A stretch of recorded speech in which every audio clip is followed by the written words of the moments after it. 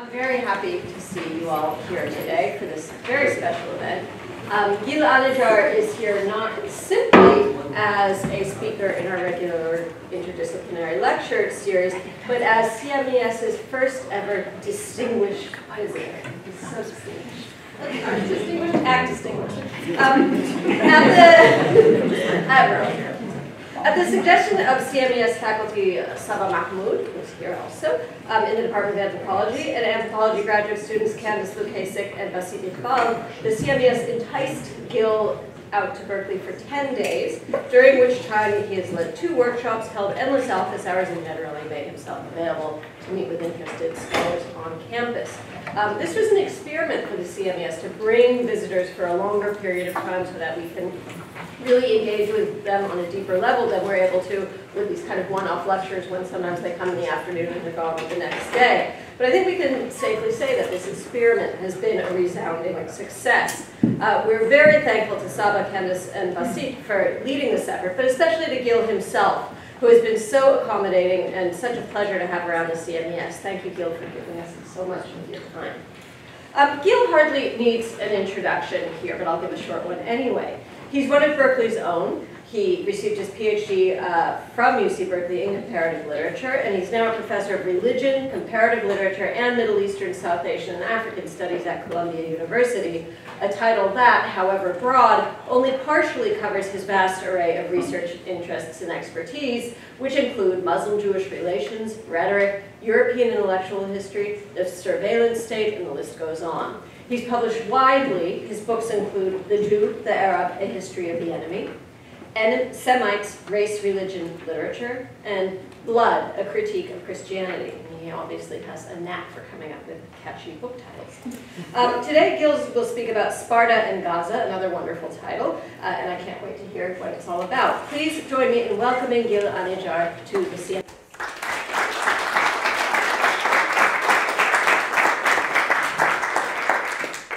Thank you, Emily. Thank you, Saba. Thank you, Basit and Candice. I've had a great time. It's, in fact, I feel it's continuing since most of the people are here. I actually had a conversation with, and so it helps with the nervousness in presenting something that seems to be growing, and I'm not sure where it's going to go. I'm not sure it makes sense, but hopefully some of it will.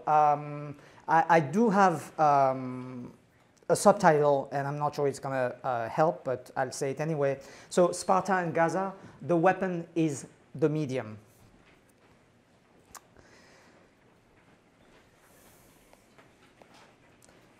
What is a weapon?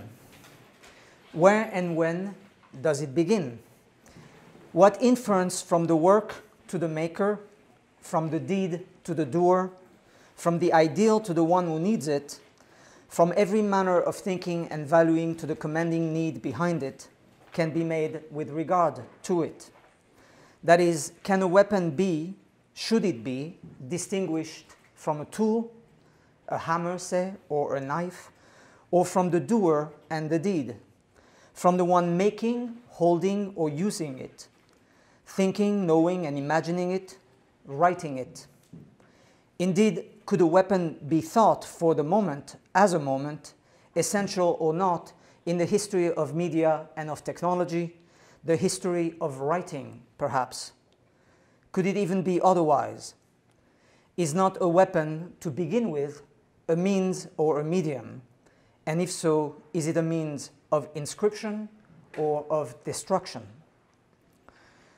Prior to offering any theory, much less a philosophy of weapons, if such has ever been attempted or even deemed possible, the Bible famously describes how Cain rose, as it were, to the occasion.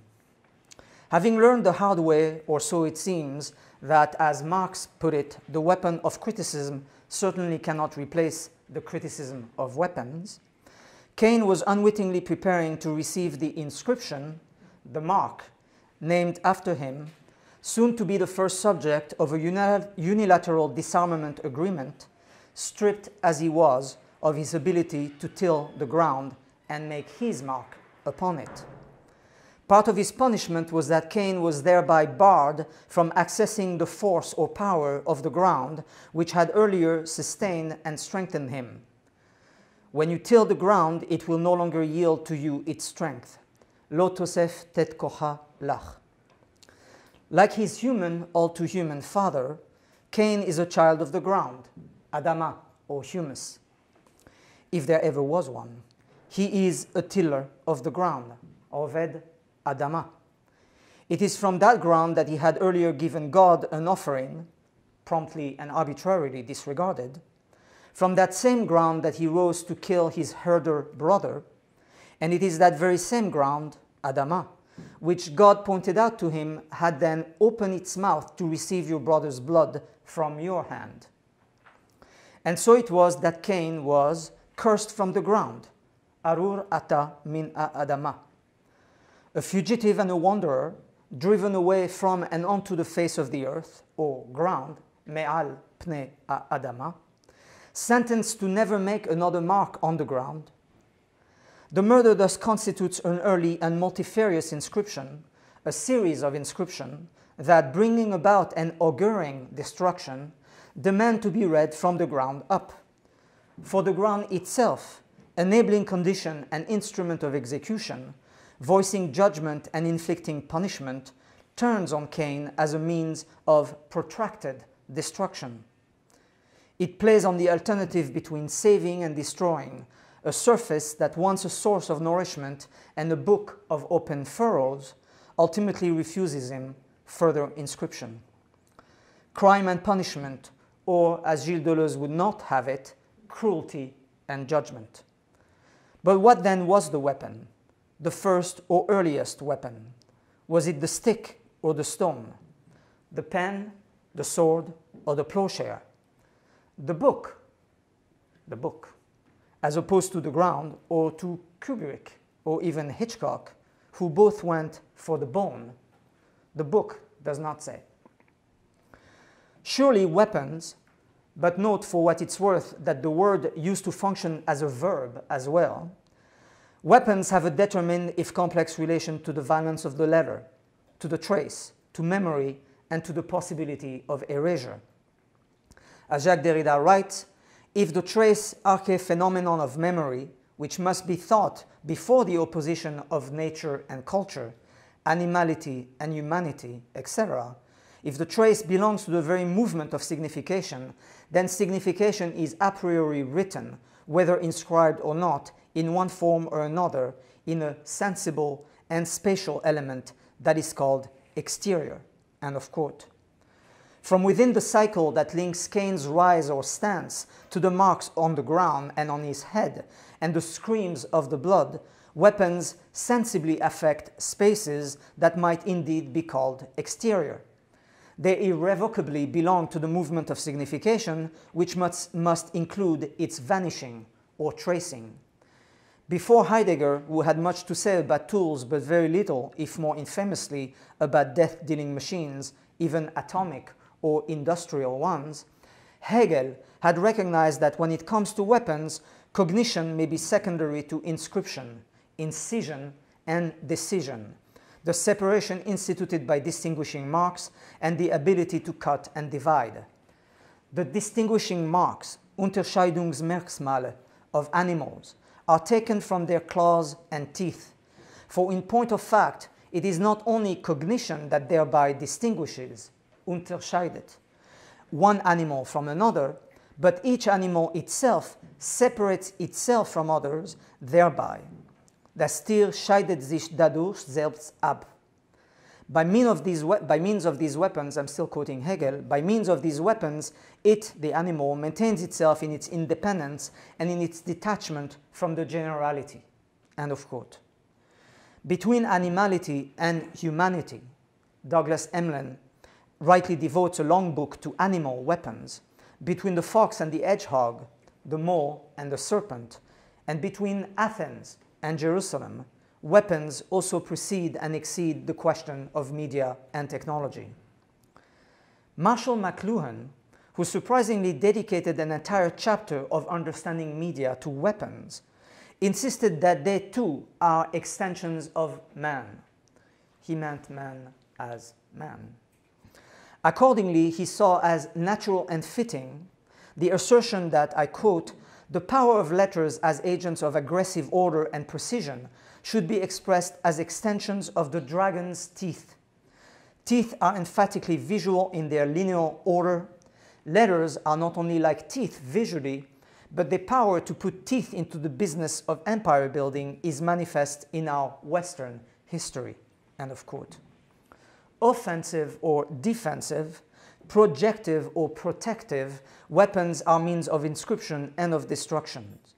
They have something to do with speed, yes, and with linear writing as well as with its end.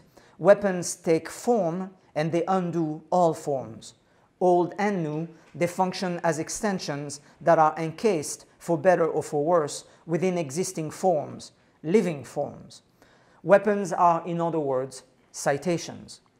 The oppositions they generate or reiterate, nature and culture, animality and humanity, along with the transformations they compel us to think, from the bone to the bomb, constitute sedimentations that must therefore parallel in complex ways this event, non-event, famously described by Derrida as the end of the book, but perhaps more aptly understood, Derrida himself suggested, as the destruction of the book. I read Derrida: "The end of linear writing is indeed the end of the book, even today, it is within the form of a book that new writings, literary or theoretical, allow themselves to be, for better or for worse, encased. It is less a question of confiding new writings to the envelope of a book than of finally reading what wrote itself between the lines in the volumes. That is why, beginning to write without the line, one begins also to reread past writing according to a different organization of space." End of quote. New writing, old weapons, or vice versa. And we shall have to return, of course, to ancient books of mass destruction. For as Derrida also makes clear, the violence of the letter, the destruction of the book, double genitive, the destruction of the book, by the book, and of the book. The destruction of the book is less about novelty than about rereading past writing according to a different organization of space. The violence of the letter as weapon, if you will, belongs to an age of empire, a certain space age. No doubt it is our age. Ray Chow calls it, rightly I think, the age of the world target. But it is one that must be thought according to broader templates that include philosophy and law, war and punishment, technology and animality, and with an altogether different sense of science, therefore, and another concept of history as well. It is a peculiarity of our epoch, Derrida writes, that at the moment when the phoneticization of writing, the historical origin and structural possibility of philosophy as of science, the condition of the episteme, begins to lay hold on world culture, science, in its advancements, can no longer be satisfied with it. This inadequation had always already begun to make its presence felt, but today something lets it appear as such, allows it a kind of takeover without our being able to translate this novelty into clear-cut notions of mutation, explicitation, accumulation, revolution, or tradition. These values belong no doubt to the system whose dislocation is today presented as such. They describe the styles of a historical movement which was meaningful, like the concept of history itself, only within a logocentric epoch. From the name to the plain, not in our name, we shout and recall that Derrida writes of la guerre des noms propres, the war of proper names. From the name to the plain and from the stone to the drone. Something about weapons and the inadequacy of our understanding is making its presence felt today, which seems to demand a rethinking of novelty and of technology, of philosophy and of science. The violence of the letter, the inscription of destruction, is at the historical origin and structural possibility of philosophy as of science, the condition of the episteme. And it is beginning to lay hold on world culture, while science in its advancements can no longer be satisfied with it. It is well known, or should be well known, that Derrida questions the very possibility of a positive science of writing, a grammatology. as he evokes such science and interrogates the novelty of the age, a novelty that cannot be translated into clear-cut notions of mutation, exploitation, accumulation, revolution, or tradition. Derrida reminds us that novelty and innovation are not to be privileged. He reminds us of what David Edgerton calls the shock of the old. Later, much later, Derrida returned to the matter, explaining how he would be speaking this time of political theology and of the religion of the death penalty. Something he saw as pointing us toward those very numerous apparatuses, sorry, I'm reading Derrida now, those very numerous apparatuses for legally putting to death that men have ingeniously invented throughout the history of humanity as history of techniques, techniques for policing and making war, military techniques, but also medical, surgical, anesthesial techniques for administering so-called capital punishment. End of quote. I just want to make clear that what Derrida is actually raising as a question, which he formulates in an interesting way, is the fact that even today, when the death penalty is being abolished in all kinds of places, although thankfully not in the United States, because let's be serious, there is no state that has actually relinquished the right to kill. Right? To kill its own citizens, other citizens, people that it deems non-citizens, etc. And by making that connection, he raises the question of where to look for weapons, whether we should be looking for weapons on the military side, or whether in fact any means of destruction, any weapon, any death-dealing machine, like the gas chamber, which actually was invented in the United States as a mean of killing human beings in 1924, something that I was surprised to find out. Then again, we knew that the Nazis had borrowed quite a bit from the United States. A science of weapons, even a study of the social life of weapons, in other words, would not restrict itself to matters of war and militarism. It would also have to attend to crime and to punishment, to the word and to the sword, the noose and electric chair, and the gas chamber too. Actually first adopted by Nevada in 1921. It would attend to the killing, a science of weapons would attend to the killing of animals and to the evolution of the slaughterhouse. A science of weapons would finally engage with weapons as a continuation, but also as the destruction of politics. Then and again, Derrida alerted us to the possibility and impossibility of a generalized hoplology, from the Greek word for weapon, hoplos. What then is a weapon? Incidentally, between warfare and lawfare, the Cain episode carries us further into the field. Cain said to his brother Abel, "Let us go out to the field." And when they were in the field, ... offering the surprising figure of a God who, otherwise notorious in his inclination for capital punishment, radically stays the execution of the first murderer. "You will be a fugitive and a wanderer on the earth," God tells him.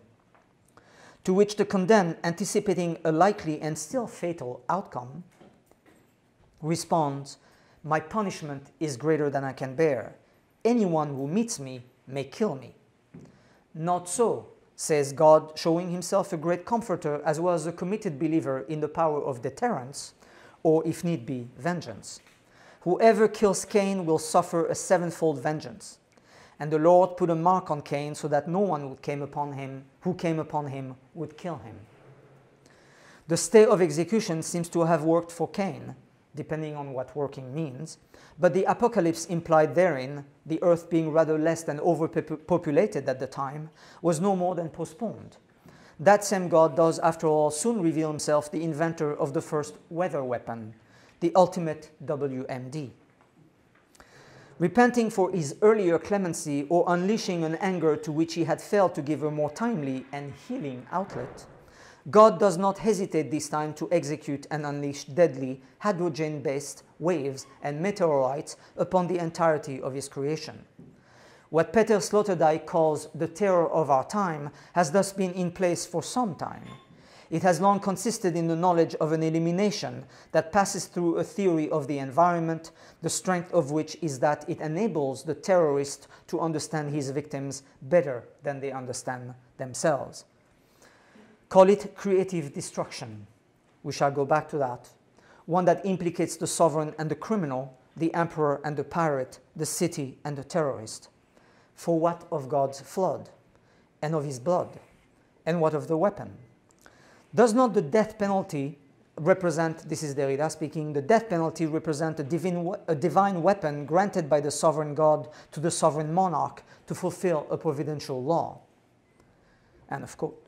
The first murder and its aftermath would justify, for some, being equally fascinated to the point of merging them or reminding us of their profound resemblance or even of their essential collusion with the weapon of the crime and the weapon of the capital punishment. Between the animal and the divine, the natural and the technological, the inhuman and superhuman, there may lie an explanation for the strange fact that this most divisive and decisive of human devices, or indeed series of devices, never made it into the list of the proper of man. Let me quote from Bernard Stiegler, who actually finds, actually I don't have the quote here, but you know, the proper of man, laughter, reason, speech, etc. Weapons, for some reason, never made it. But if weapons are media, is it not the proper of man that must be reconsidered? As Friedrich Kittler puts it, if media are anthropological a prioris, then humans cannot have invented language, rather they must have evolved as its pets, victims, or subjects. But more on that anon. For now, let us note that unlike death itself, labor, oh, sorry, that's the Stiegler quote. Death itself, labor, education, language, society, love, which would be proper to man, right? These have all been claimed by different philosophers to be the proper of man.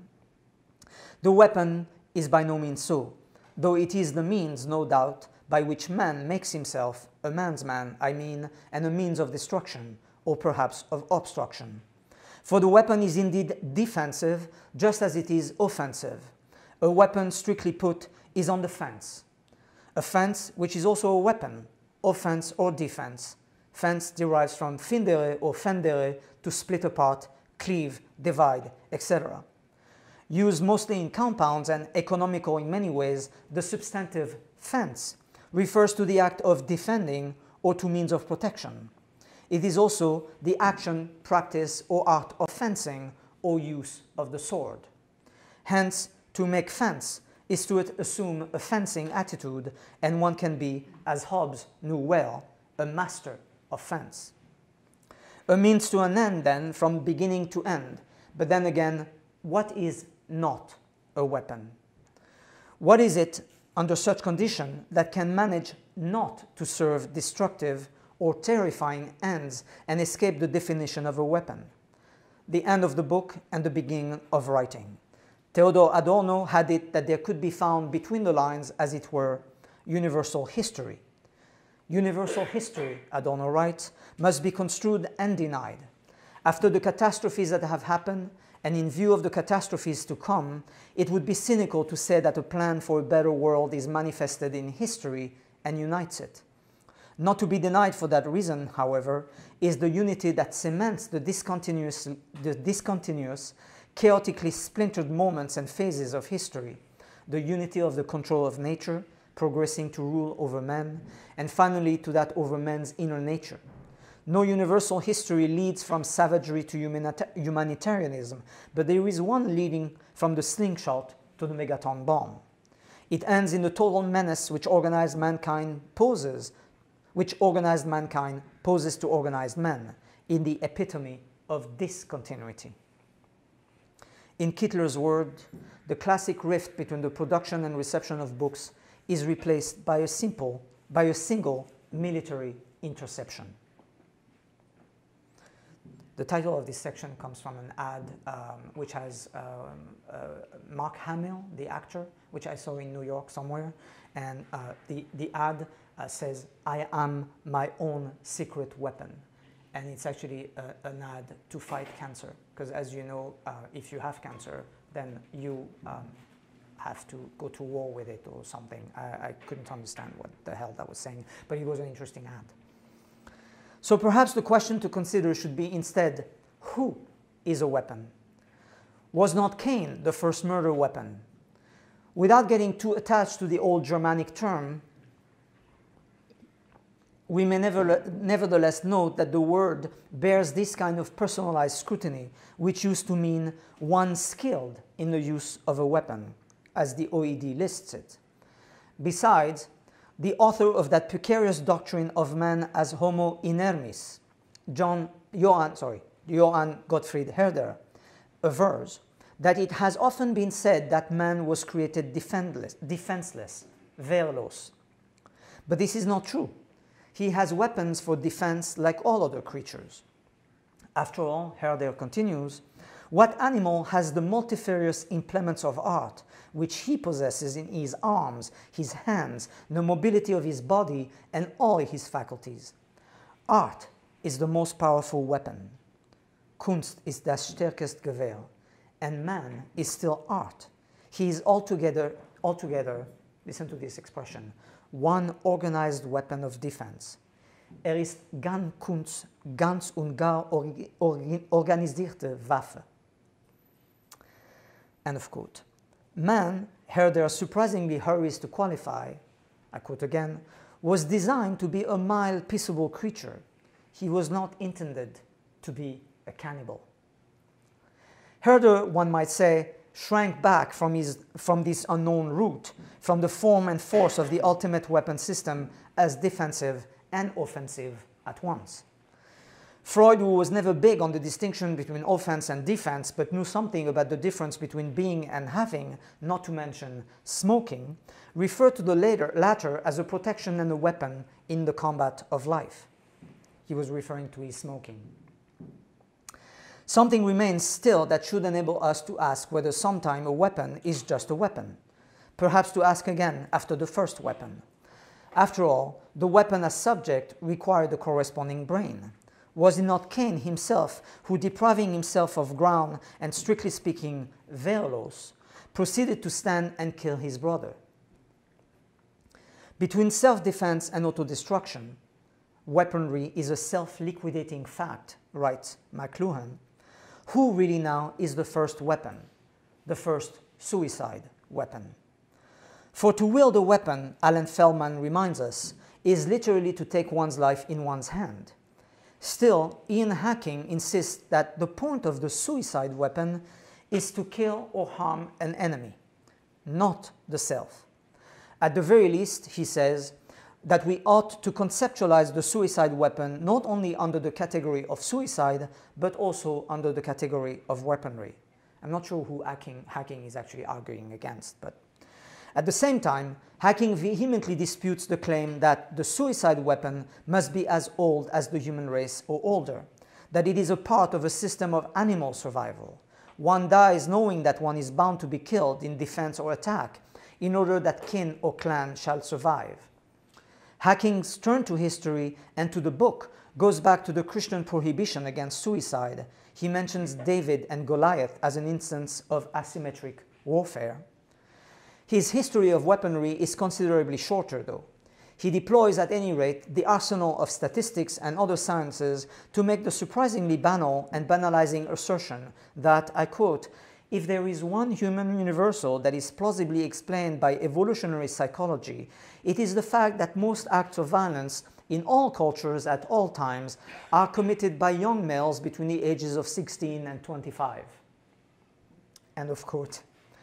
I propose to narrow down this large chunk of population and ask whether the first suicide weapon was not one of two young men between the ages of 16 and 25, or perhaps it was both of them. So was it Samson or Leonidas? And maybe, if this come with a timer device or a delayed fuse, it was Socrates all along. Think of what was fragmented and destroyed in the history of philosophy and well beyond it, long after this ticking bomb took himself out and many more with him. I counted at least one chicken. And think of Judith, think of Medusa or of Medea. What tradition is this? What inscription of destruction? Was this Athens or Jerusalem? Sparta or Gaza? It might seem strange to begin again, and as such suspenseful moment, by asking about hair. Hair as a weapon. Hair as the earliest weapon. Darwin does include the loss of hair in his discussion of the defenselessness of man, something he says would not have been a great injury to primeval man if he inhabited a warm country. Adriana Cavarello, for her part, reminds us of Medusa and Medea as she registers the pertinence of hair, its sensitivity, as it were, in the experience of horror, the bristling of the hair on one's head. I do not think I need to remind you of Samson's hair, famously sheared by Delilah. For before the donkey's jawbone with which he slew 1,000 men, with the jawbone of a donkey heaps upon heaps, with the jawbone of a donkey I have slain 1,000 men.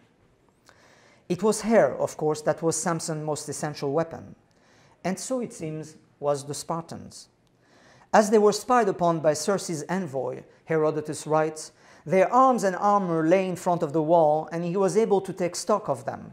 He watched them in a variety of occupations, such as exercising, make, and combing their hair. This surprised him. Granted, this was not an easily readable moment, and Circe therefore could not understand that in actual fact the Greeks were getting themselves ready to kill or be killed to the best of their ability. Demaratus obligingly translates, these men have come to fight us for the pass, and they are getting ready to do just that. It is their custom to do their hair when they are about to risk their lives. And risk they did, but they were not going to go down alone. Persian casualties would be high. For the Greeks knew they were going to die at the hands of the Persians who had come around the mountain, and so they spared none of their strength, but fought the enemy with reckless disregard for their lives. Leonidas knew what he was doing, acting according to the oracle at Delphi, who had predicted that either Lacedaemon would be laid waste by the Persian, or their king would die.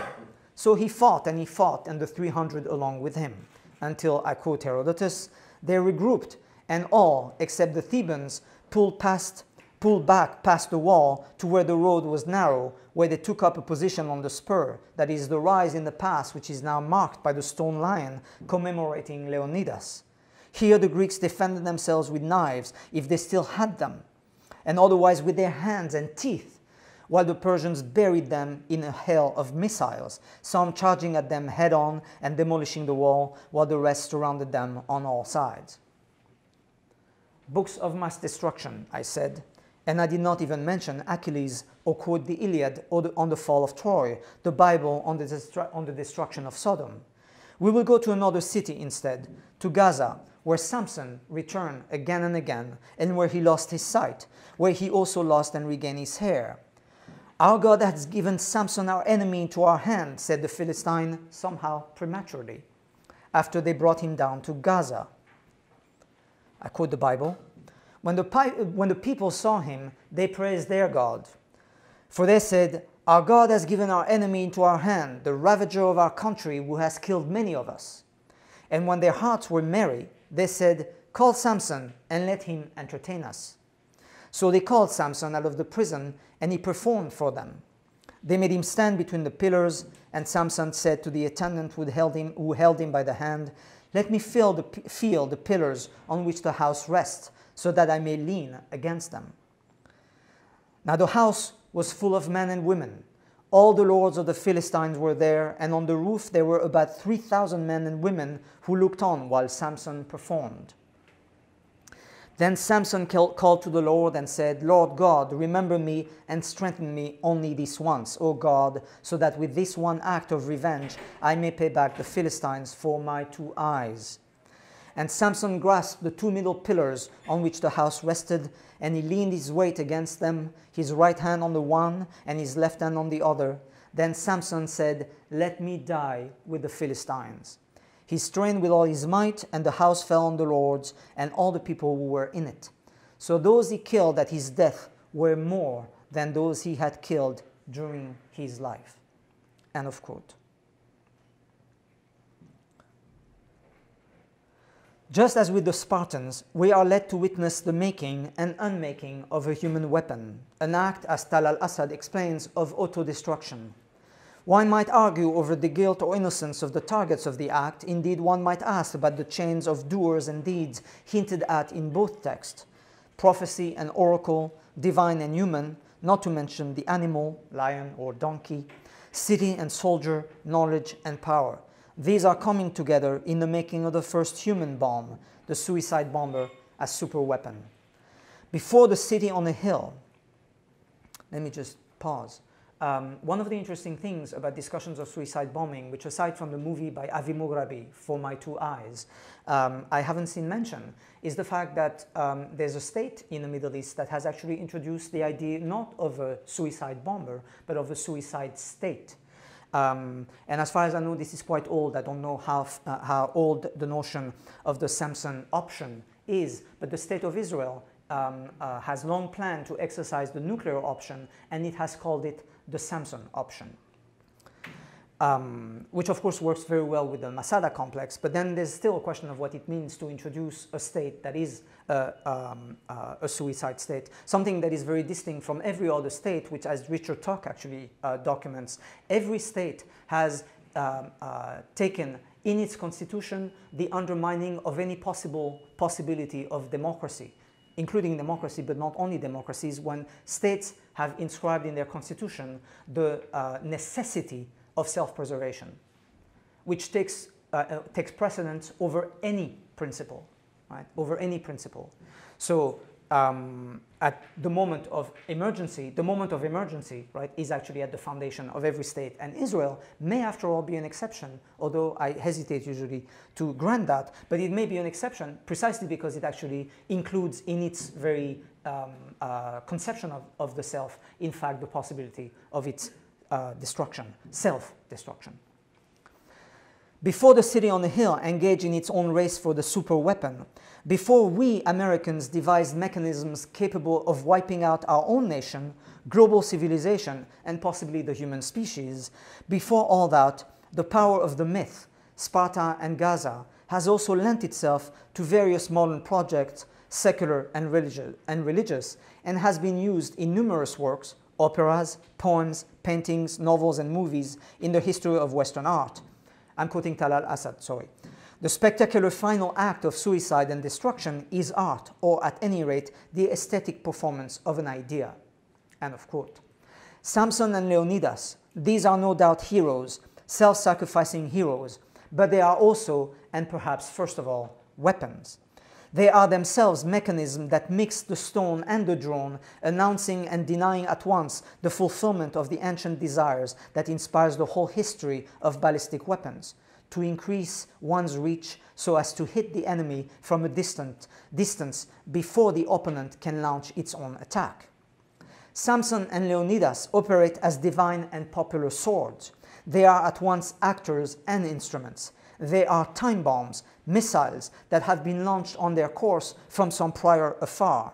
They remind us that, as Foucault put it, the sword that punished the guilty was also the sword that destroyed enemies. It is true that with drones, the weapon's range, the distance between the weapon and its target, has been increased by the range of the remote control, the distance separating the operator from the weapon.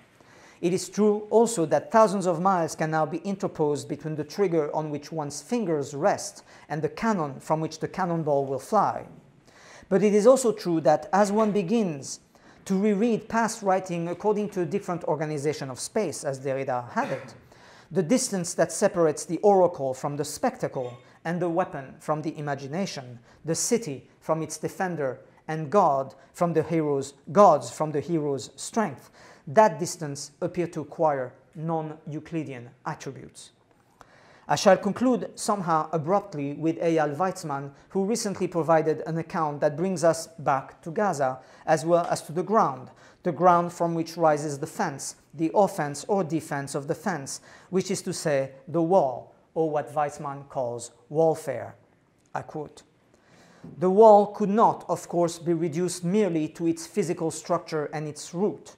It is a heterogeneous and interval and assemblage of interconnected systems of fortifications, architectural constructions, the terminals, sensing technologies, automatic weapons, aerial, and in the case of Gaza, marine systems that are operated by a multiplicity of institutions according to ever-changing administrative procedures, calculations, tactics, ethical, legal, and humanitarian propositions that capture something of the meaning of what Foucault referred to as an apparatus, end of quote.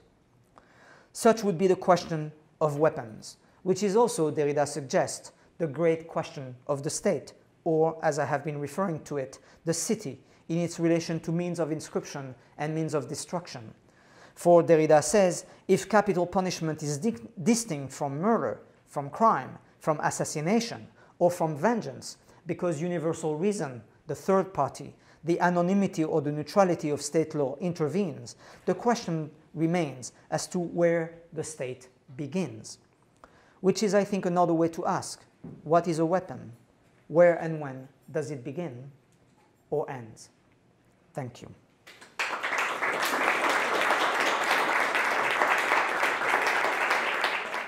Somebody has to ask the first question, and I have quite a stupid question, partly because I was late.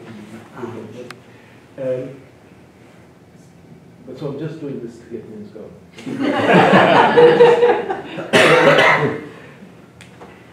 How much difference do you make between Sparta and Gaza? In other words, between the story of Leonidas and the story of Samson? The truth, I don't know yet. I don't know yet. I mean, obviously, I'm playing both with the other tradition, right? The one that maybe we're not so proud of, Athens and Jerusalem. I mean, that one we are proud of, apparently. I'm not entirely sure why, but anyway. But I'm also playing with the historical trajectory, yes. And I don't know yet what that difference might be. I think certainly in this part of the project, which is kind of the first part, I think I'm being a little too Heideggerian, right? It was all there from the beginning, kind of thing. But I think there might be some virtue to that in order to kind of open the question: at which point do we consider means of destruction, right? The flood, Sodom, Sparta, Gaza, and what it actually might mean to bring those together in order to actually look at them and then start making distinctions, which in political terms seem to be missing. I should say that one of the impetus for this work has been the surprise that I've felt, which is not fully confirmed because I haven't been able to check everything, but for the most part it seems that political philosophers, whatever we call those, have not been interested in the question of weapon, and I found that really stunning. It seems to be an important question. George Orwell, as I mentioned to a few who have been here, is as far as I know the first one who produced a formulation that seems to make sense, namely, for example, is there a difference between democratic weapons and fascist or totalitarian weapons? And that's a question that seems important to ask, but that I haven't found.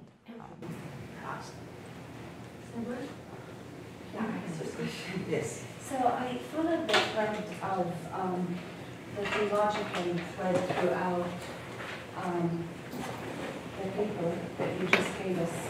And not the thread, just sort of thinking about the weather weapon, thinking about the flaw. All the way to the end with the question of capital punishment, where you also does that state enter, and I take it that this is, or does the state begin? And I take it that this is, I don't know, this is where you're going to continue to investigate. I'm asking whether this is an attempt then, with this last question, whether this is an attempt then to make distinctions that you were not tracing in the paper, that would then emerge, that question emerges at the end, so that's question number one. And question number two, in relation to this destruction that is divine versus human or state led. Then this is slightly complicated, the question, so you might have to bear with me. So the ways I think about earthquakes versus political destruction, that's the question. So, I wondered whether you had something in between the theological, the divine, and then the human state. In between, there's the natural, right? There's then the rise of the natural sciences, and when nature then begins to have its own forces. And I was always fascinated by that relationship of the natural taking the place of the theological, and then the political catastrophe or the political destruction. I wondered whether you had thoughts on that. So these are two questions. They're general, but I think the first one is perhaps more related to what you're doing.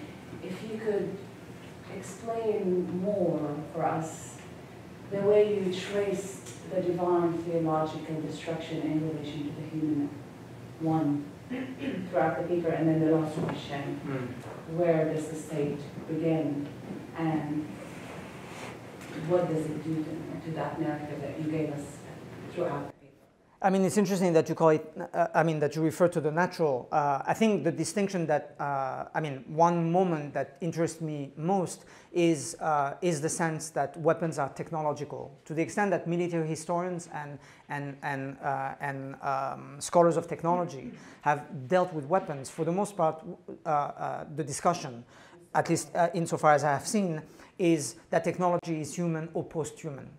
And whatever the anthropocentrism of the assertion whereby one could say that animals have weapons too, even if it is anthropocentric, the mimetic relation, which begins from the very beginning, right, the use of teeth and bones, etc., the relation between the human and the animal, as far as the thinking of weapons, as far as the imagination of weapons, all the way to drones that look like hummingbirds and spiders, etc., seems to me to be something that needs to be interrogated. What would it mean to consider that the animal is also, and perhaps that goes in the direction you're asking, what would it mean to consider that nature is armed?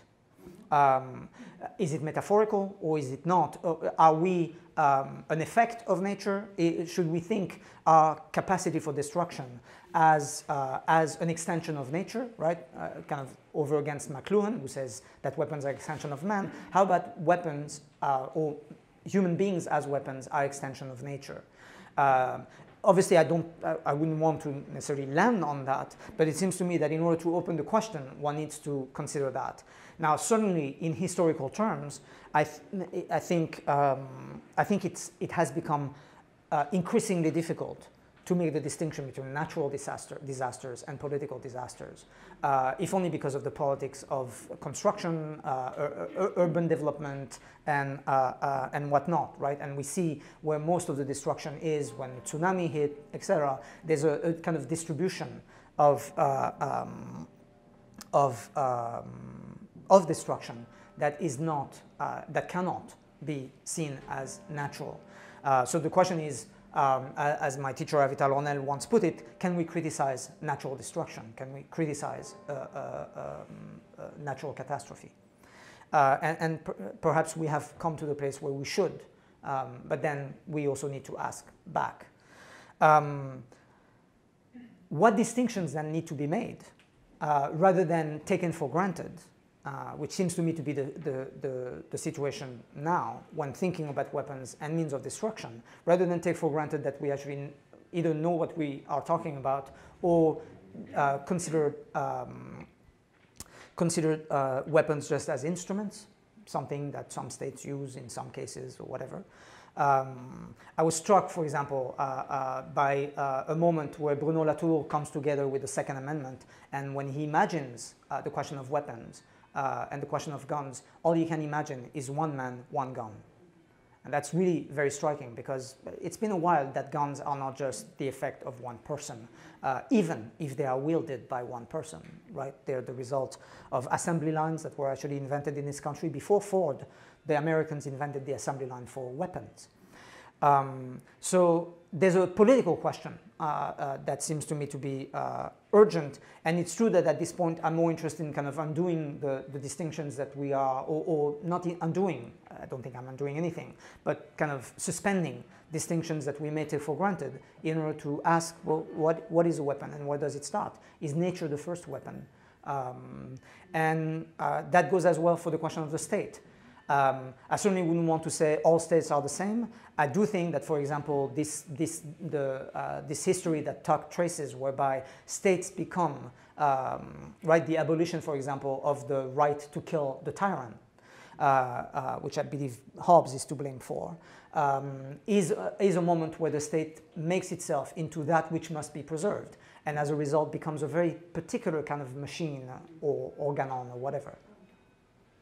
So distinctions need to be made, but perhaps at this point it's important to suspend them because we may have taken a little too many for granted. Does that? Yeah, no, I was. Thank you, Bill, for that provocative talk. So I got a better sense of the larger project as you were answering, Samra, and I wanted to go back to your discussion of Samson and Masada, particularly you mentioned a movie, One of My Two Eyes. And what's interesting about the staging of Samson and that, I mean, it's not staging, it's a documentary, so it's actually trying to show how Samson and Masada are used in the contemporary state of Israel. It's very hard for me to see the similarity across the initial sort of, you know, the event that you described and the use to which it is put. And it's interesting that I'm saying the event and then I'm talking about its use, because that seems to me one of the problems of trying to think what you're trying to get us to think about. You know, that there is an event and that its deployments in various different constellations is what allows for the potential to be elaborated. That's one of the most habituated way for us to think about the problem that you're staging. And I had a sense that you were pushing against that. And I want you to just spell it out because, you know, if you think of Bilal Assad's suicide bombing, which you also mentioned, one of the ways in which that argument unfolds, the architecture of that book, is that suicide bombing is itself is not the event. That what is really happening there is the constellation of various kinds of unrelated things, sensibilities, perceptions of oneself, one's relationship to the past and present, that make that event, that act, a particular kind of an act in our present. And it's not exactly simply a historical genealogy, but it's the very architecture of the argument that allows us to enter that differently. And I'm just wondering, what are you doing? How do you want us to inhabit this? I'm trying, well, let me put it this way, even if I tried not to, I think, you know, every time I try to get out, they pull me back in. That's my relationship to Derrida. Who's putting you back? No, sorry, I was just quoting The Godfather 3. And that, the they in this case for me is Derrida. The event is, and the question that you're raising is the question of the saturability of context. Because even if one understands the assemblage that you're describing, right, the situation, it's a whole situation. So it's not just an event, it's a certain perception, set of sensibilities, interpretations, etc. There is going to be a moment where one is going to have to decide what is text and what is context. And part of the lesson that I continue to learn from Derrida is over the possibility of, in fact, determining a context. There is no way of actually saying the context ends here. Which is why Derrida says that the concept of context doesn't exist. So the event that I'm trying to, which is why I'm referring to weapons as means of inscription and of destruction, is because it is a particular inscription in something that could only vaguely be called a context. And one of the problems that I have in in something that might, in fact, I thought Samira's question earlier was perhaps a question about how to historicize. And one of the issues that I have is that history, at least since Vico, appears to have been understood as the history of action, of production, of agency, of doing, and of making. So what would it mean to actually go after, say, Sebald, yes, or for that matter, Benjamin, and to actually tell a history of destruction? At some level, it would be a history that would have to continuously vanish. Certainly within the scheme of history as the history of action rather than the history of destruction. But it's interesting you call it a history, but you're doing, at least the paper as you presented it is really doing something else. Right, right. So why the compulsion to call it history? Not just on your part, on our part too, as we hear it. What else is going on? No, I'm actually, yeah, probably there is a certain compulsion, as much as I resist the call to historicize and get into trouble with my historians friends. It's not like I don't think there is such a thing. What? And that wasn't the question, and I didn't hear it. Yeah, no, I understand that. I don't necessarily want to do a history, but I do understand that by bringing together moments that are seen to be of a widely diverging period, I might be, and I say that often, the problem in the university is that if one doesn't historicize, there's only one name for us, and it's an essentialist. And I'd like to have a third option. Which is my question. What is your option? Yes. Well, my option is to actually consider the limit of the event that one might call a weapon, right? And perhaps it's not an event, perhaps it's just a medium, perhaps it's a way, in fact, of understanding certain events. I don't know yet. I don't have quite the definition. I have latched on that phrase of means of inscription and means of destruction because of the insistence of McLuhan, Derrida, and a few others in linking the history of writing and the history of violence. And then I'm kind of, and the expression means of destruction I pick up from Arendt, which has a nice kind of counter to Marx. And then I'm kind of waiting to see what happens once this is at play. Yeah, I'm trying to keep track of you, and then you, and then you. Okay. So I'm going to ask you a sort of version, but it picks up on the discussion that was just happening about temporality. And I was curious about the juxtaposition of From the Stone to the Drone and Sparta and Gaza, because the subtitle, I think, of both of those talks is The Weapon is the Medium, right? So you're doing something, and so I was curious about the relationship between the and the from the stone to the drone, Sparta and Gaza, right? And this question is coming in a lot of ways from thinking of your other work, Blood, Semites, and the Jew, the Arab, which seems to be tracing not a genealogy, not a history, not a kind of periodization, not a series of events, but a logic of some sort, right? So the distinction, like your argument about Christianity seems to be one, it's not a genealogical argument or historical argument, but about kind of a structural logic that perdures. So that is what enables you to periodize differently.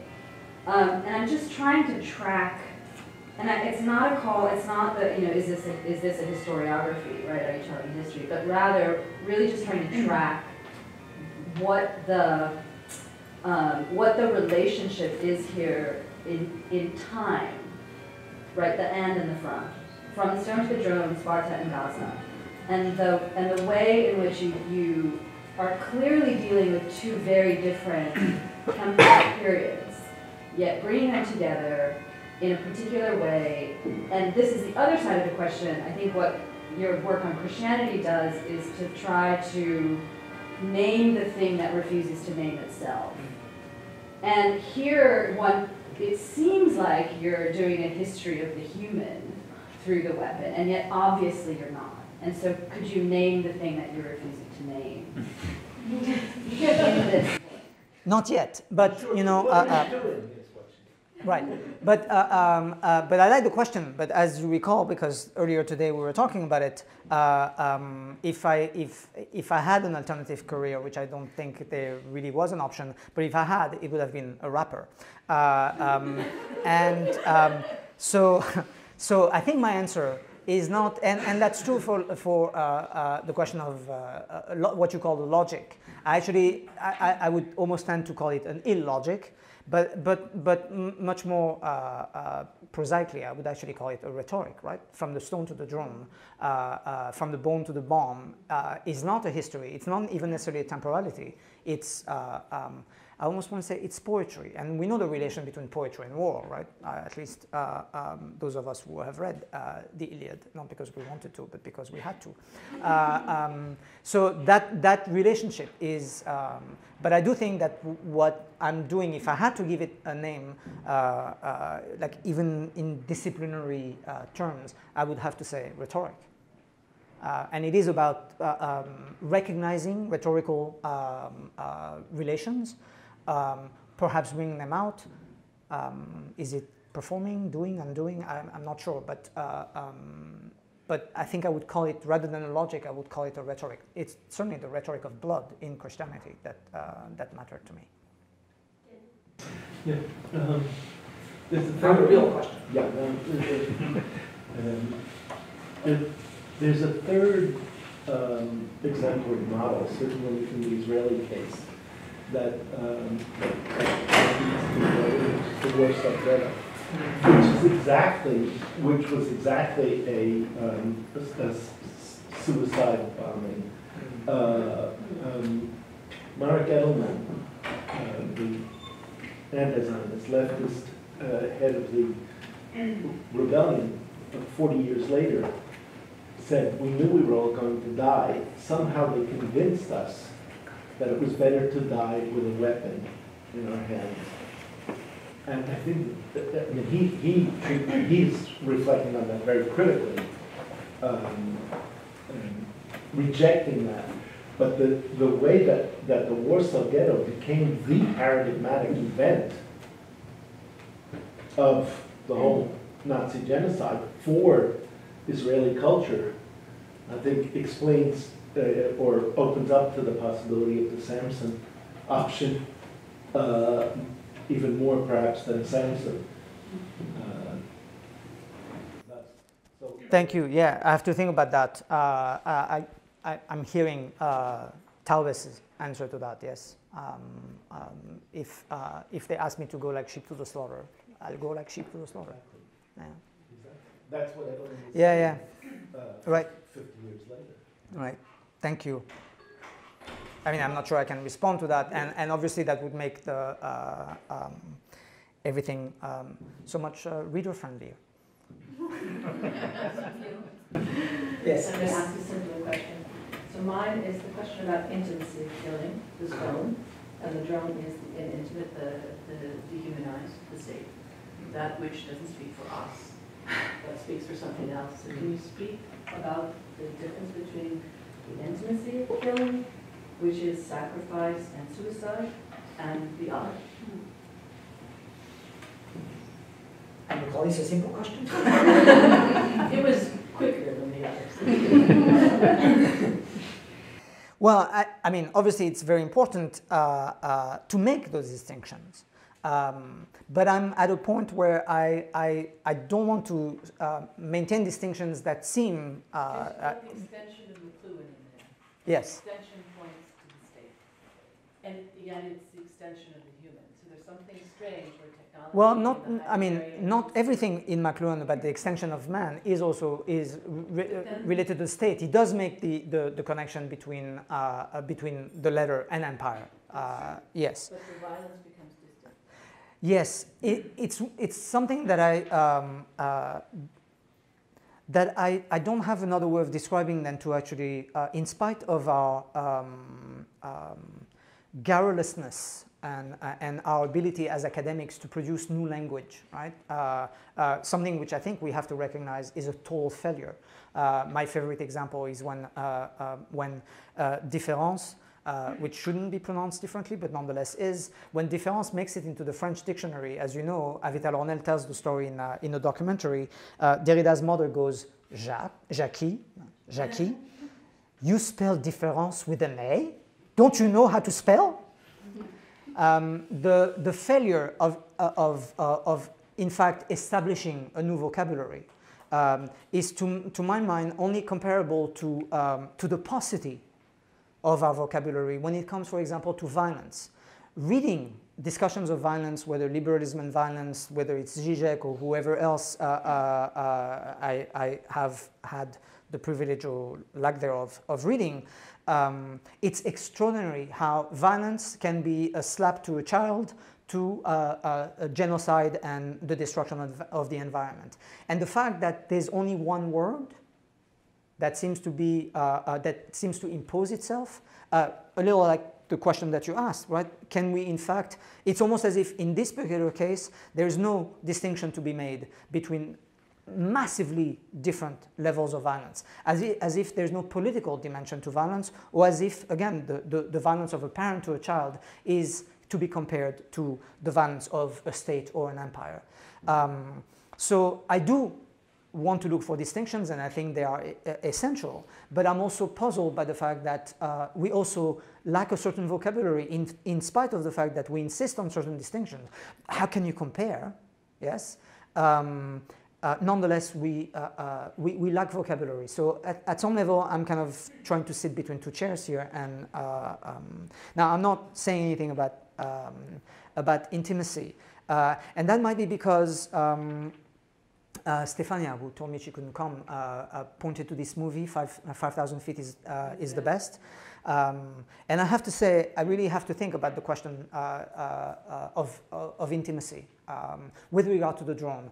I don't know quite what to make. Shamayou makes the argument, I think we were talking about this, about the fact that it seems possible in terms of an interesting coincidence that it was after drone strikes got a little too much press, and that video games were used for comparison, which is of course highly justified since these are the same consoles. The sense that in fact it was possible to use the drone and be completely oblivious to in fact the devastating effect. At that very moment when it became a question, PTSD got mentioned in the news, and it turned out that drone pilots were suffering too, which is why some of them got, you know, the Purple Heart, which the infantry didn't really like. But nonetheless, it worked, and so drone pilots can get a Purple Heart for their actions, which suggests that the distance is not sufficient, or the lack thereof is not sufficient to define the intimacy of killing. And so we seem to be losing our bearings, and so I don't want to take for granted that there is a lack of intimacy. I also don't want to grant it, but that is, I guess, the question. So thank you. We have time for two more questions. Sorry, I'll be shorter in answering. President Gugu and then you. Okay. I have a naive question from a historian, but not about history, about vocabulary. You invoked the Greek oplo a few times, which I would also translate as arm. And as arm. Arms, right? Yeah. And it's actually grammatically more versatile, right? Armed, opismenos, right? So how is this even a relevant question? I don't know, but it seems, because you just said there's no other word for something else that you were talking about, I'm wondering how would any of this be different if you brought the word arm in, and why in English is weapon what you want instead of arm? Yes. Yeah, actually, there's another kind of work in progress, which is on Hobbes and the fact that Leviathan is in the frontispiece is represented in fact as two arms, and which arms are those arms is a question, and the fact that we seem to be thinking about those arms in terms of the, you know, religious, political, theological, secular, whatever divide. And what's interesting is that there are weapons on all sides, or perhaps arms. And in this case, it works because it works very interestingly because it's also in Hobbes. It's also about reading, in fact, and about confronting another, a self, right? Noscete ipsum, and so I don't know. Even there, the vocabulary is something that needs to be thought about. And I am playing. I mean, I am kind of wrapping, I think, you know, the word and the sword and those things, though it looks better in writing, this one. But But I don't know, but thank you. In English, at least, arm, I mean, in Greek, it doesn't work like this, because arm is a different word from the word for weapon, but in English, it seems like your point about arms or weapons being an extension of... Right. I mean, in the Bible, for example, it's to raise one's hand, right? To raise one's hand is in fact to commit murder. So there's all kinds of things that need to be thought precisely, in fact, over the question of instrumentality, which is not at all granted. Yeah, thank you. Last but not least. I have actually a question and a comment. So the question is about Latour. So you mentioned briefly, Bruno at the end. So, and I agree with you that his discussion of the weapon is kind of silly and super simple, right? When in fact, you would assume that given where he comes from, he could have come up with a much better example. So rather than one person, one gun, and also a weapon that you can toss in the river and it disappear, right?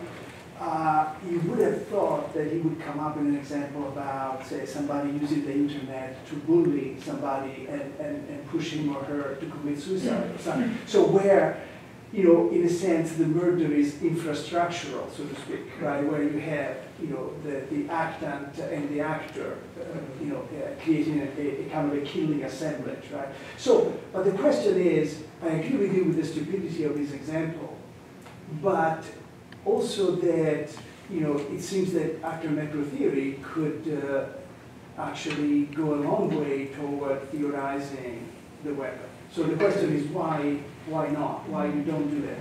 So, and the comment is rambling, and you know that these days I'm obsessing about, about property. And so I was kind of riffing as, along, with your talk. So about the issue about, the inscription, the division, the fencing, the plowing. Those are all things that are also connected to the establishment of property. So Romulus and Remus, they plowed, a mark, and that, constituted Rome, right? A plow or a fence is a way to establish property, right? To claim something from the public domain into private property. To cut an apple, think about Lockean property theory. To take an apple off a tree, the act of cutting turns it into your property. The act of killing a wild animal makes it your property. Right? So cutting or drawing lines and separating is typically, both in modern US law and Roman law, it's how you produce property. Right? So, and then, not only, but here, the question about the weapon, in the case, say, of a wild animal, you don't need to kill the wild animal to make it yours. You can just block it. So, in a sense, property is stopping movement, which can be also stopping life, right? But not necessarily. So, to jump to your example about the wall, the warfare through walls, right? That's also what property does. You don't need to kill an animal, a wild animal, to make it yours. You can just cage it. So I'm kind of fascinating. So, what I'm saying is that, of course, we all know plenty of stories about the violence connected to property. But your story, your story of the, or actually, it's not a story, your narrative about weapons maps over very nicely a narrative about property. So it's a comment. But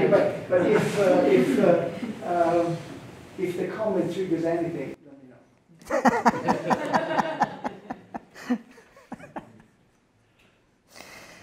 know. Well, I mean, thank you. It's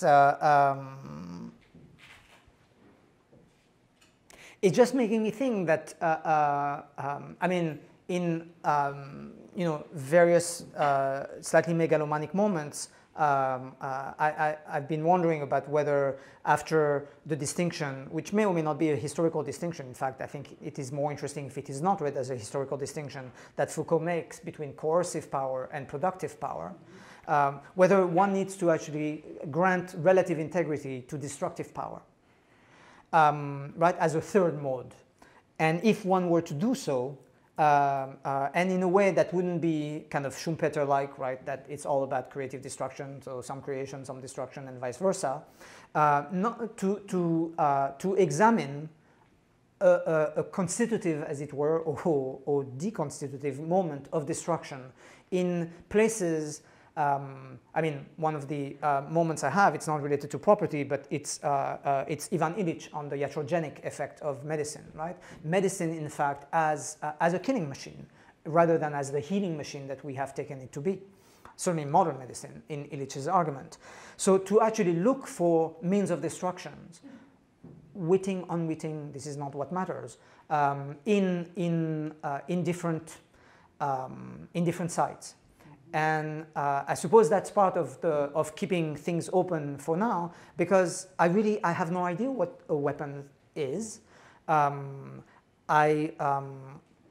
So it might be, and I'm quite certain from the log that I have read, that it might be quite possible to make an argument that property is not only producing destruction, right, unleashing violence, but actually that it is a means of destruction in itself. And what would it mean then to consider it that way, and then and obviously then start making distinctions between kinds of property, etc. Now, just for A&T, only because of the rhetoric of agency, I'm staying away from. I want to try to stay away from the fact that everything is an actant. And I think that we have to consider the possibility that I don't know if it's a different kind of subject, if subject even fits, but something else that cannot be called an agent, that cannot be called a subject, that certainly cannot be called an actant, an agent. I mean, that's also why I play with, is Samson an instrument, or is he the thing itself, or is it in fact the city that is the agent, and etc. It's part of actually parsing the grammar, as it were, of it all. What is the sender? What is the message? What is the addressee? I don't know. And Derrida put death here, here, and here, which may be a little too universal, not necessarily wrong for that, but a little too universal, and still needs to be parsed. And so that's what. So thank you. I mean. Thank you so much. Thank you.